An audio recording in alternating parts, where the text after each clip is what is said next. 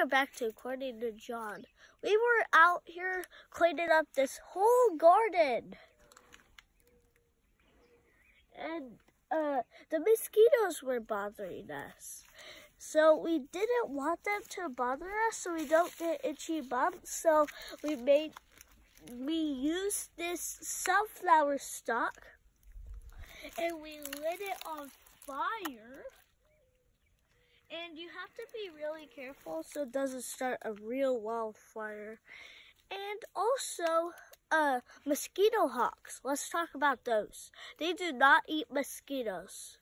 And also, mosquito hawks eat nothing. Absolutely nothing. So, we don't want to get mosquitoes because, like I said, they give you lots of itchy bumps. I have none. But, yeah, mosquitoes were getting me, so we used that. And also, we were cleaning up this wood.